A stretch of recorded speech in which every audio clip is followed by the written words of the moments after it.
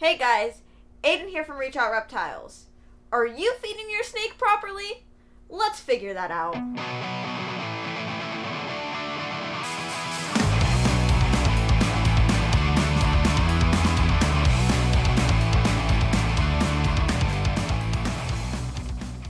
When you go to feed any animal, the first thing you think about is, what should I feed that animal?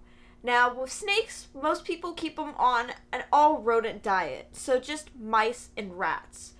But it doesn't necessarily hurt to feed them other things. There's so many different prey items that you can feed to your snakes that aren't just mice and rats. There's pigs, rabbits, guinea pigs, quail, chicken, turkey. Some snakes eat frogs, some snakes eat other snakes. There's so many different things. There's even reptiles, which are pretty cool. The only bad thing about feeding your snake a variety of different prey items is if you have a picky snake, like a hognose that'll only eat a frog or something and won't take a rodent.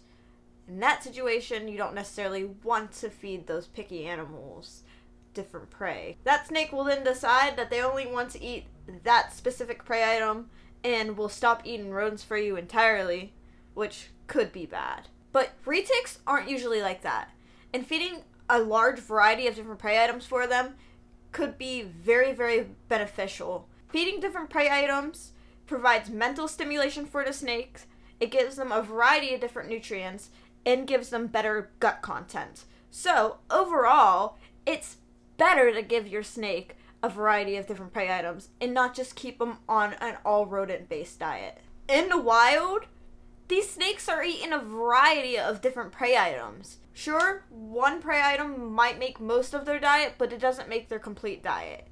In the wild, retics are usually found in caves full of bats.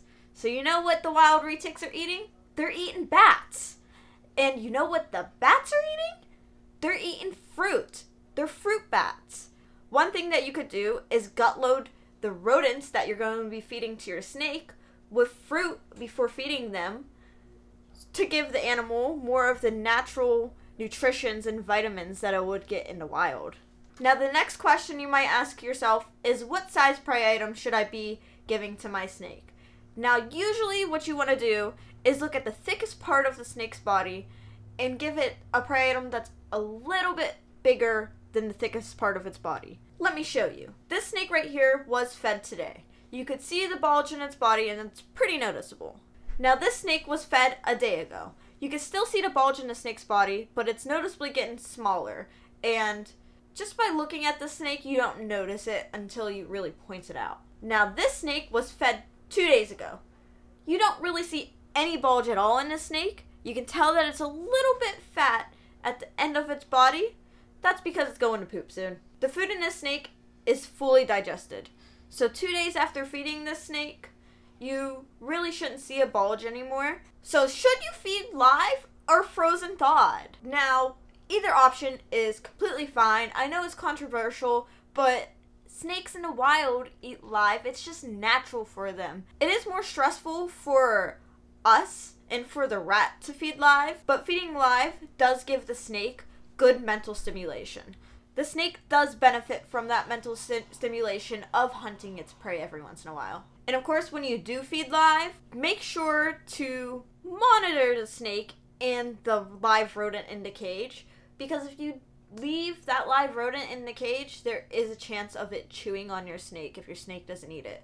So, as long as you watch them and monitor them, everything should be fine. Of course, feeding frozen thawed is easier, and most people prefer to do that. I do recommend to new keepers to feed frozen thawed over live. How do you thaw out those frozen thawed rodents? What we do here is we put the rodents in hot water to thaw them out. Once the rodents are thawed out, we will put hot water over them again before we feed them to the snakes, just to make them really, really hot so the snake will eat them. Those snakes are using their heat pits when they're hunting, so you want to make sure that their rodent is nice and warm so that a snake actually takes the food and eats it. You also want to make sure that the rodent is warmer than you are, because you do not want the snake mistaking you for food. Make sure you use tongs too, because if you don't use tongs, there's a good chance of the snake mistaking you as food, biting you, and wrapping you, and no one wants that, trust me. So this right here is a good reason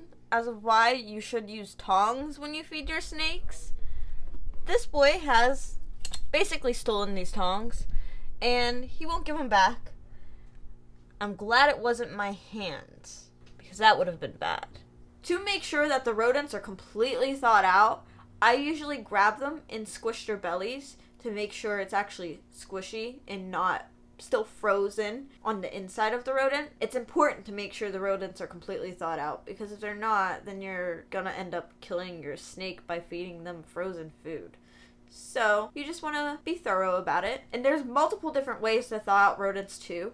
Some people just leave them out overnight and let them thaw out overnight without putting them in any hot water until they're ready to feed them to the snake. Just please don't put your rodents in the microwave to thaw them out. So how often should you be feeding your snake? Now that depends on your snake's age. For younger snakes that are under a year old, I feed them weekly. They get food every 7 days. Now, for an older snake that's over a year old, I feed him every 14 days. So every 2 weeks he gets food. And of course, if you have an animal that is older but skinny, just feed them more often. And if you have an animal that's a little bit overweight, you can feed them less often than 2 weeks too. Each animal is different. Feeding your snake properly is super important to have a happy, healthy animal. If you want to check out some more care videos, be sure to check out this video right here. I'm sure you'll enjoy it.